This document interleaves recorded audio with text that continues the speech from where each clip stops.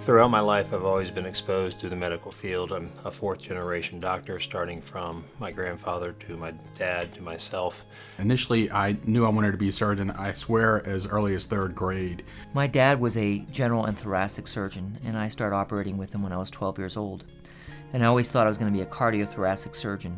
And when I was in medical school, my sister actually had an operation, and she went from the most quiet introvert to the most outgoing extrovert.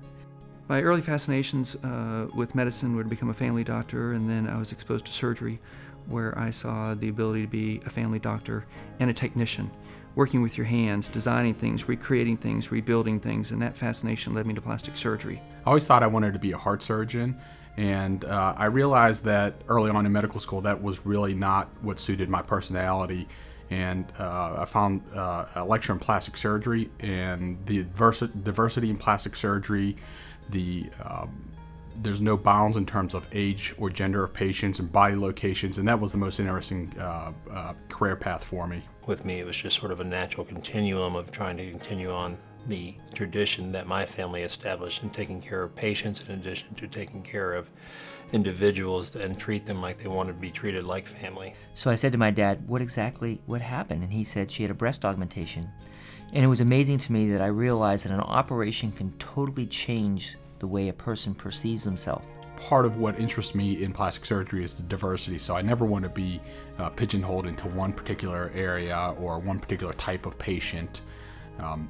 In many ways, there are similarities between the two types of surgery in that patients have expectations, and with reconstructive surgery after breast cancer or skin cancer, and just like cosmetic surgery, somebody who's had a baby and wants to have a tummy tuck or a breast lift or breast augmentation, there are patients who want to feel better about themselves. They've gone through a change in their life, and we're still trying to make them meet those, or have them meet those goals where they can feel better about themselves. So those are very, very similar avenues, even though they're two very different things that you're going to be treating.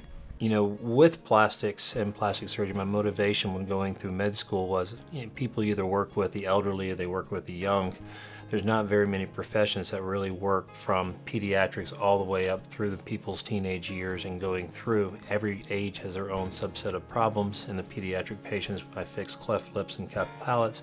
When people get in car wrecks, or in their 20s when they want to have breast enhancement or breast reduction, and those patients continue to be your patients throughout their life because you did their breast reduction or breast augmentation 30 years ago. They come back and see you for your facelift or eyelid lift or something else. And so the continuation of patients and sort of the honesty and rapport that you build from is one of the unique aspects of why I like being a plastic surgeon. In cosmetic and plastic surgery, we address preoccupations. We address things that are created abnormally, and we address things that people have that are normal but they're unhappy with it.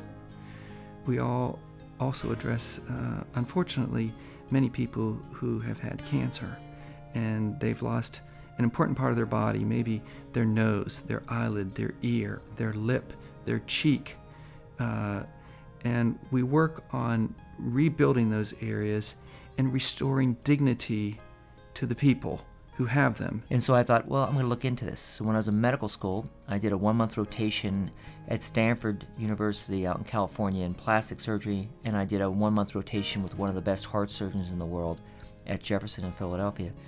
And at the end of it, I realized that plastic surgery allows me to look at each problem and create a new solution.